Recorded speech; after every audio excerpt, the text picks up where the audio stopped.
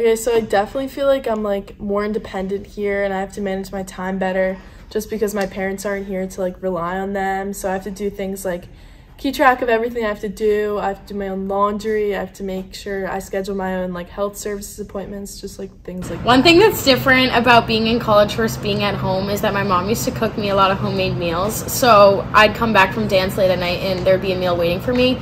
But now that I'm in college, it's definitely been a struggle. Making my own meals or buying my own meals or just even planning when to go to the dining hall with my friends. So I've definitely found like independence through that and just choosing what I want for dinner versus like my mom kind of choosing what to make. During high school, my mom would always check up on me and make sure I was doing my homework on time and make sure everything was submitted. But now I have to do all of that on my own, which is making me more independent.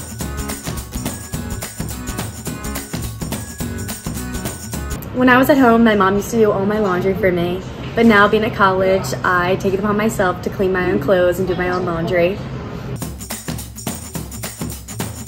I first realized that I had to start doing stuff on my own when my parents left, because I realized that I didn't really know anybody here yet, so I needed to like start going out there and putting myself out there. So I just started meeting new people in like my classes and my dorm hall and started meeting new friends. In college, I'm more independent because at home my mom used to call in my prescriptions and now I have to call in my prescriptions and pick them up.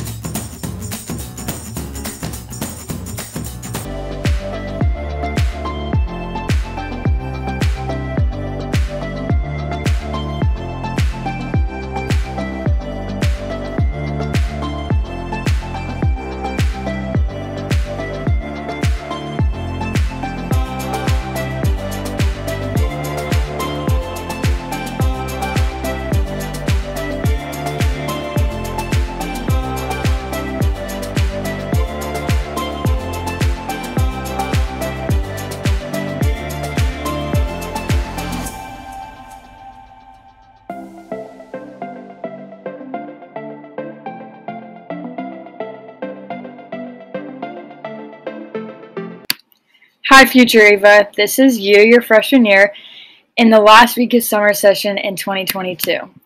It's crazy to think that you'll be watching this in 2026. I hope this video finds you joy and nostalgia as I'm wrapping up my first semester here, and these 6 weeks have already gone by so fast.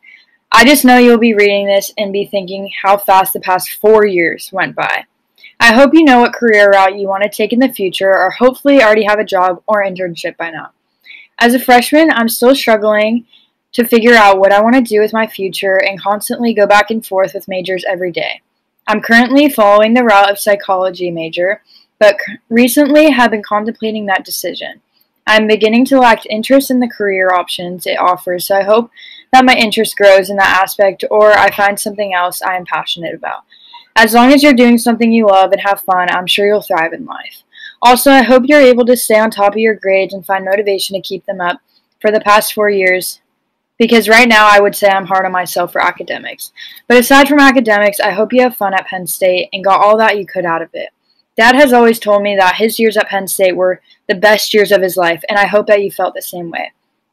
So far, living here has been nothing less than amazing.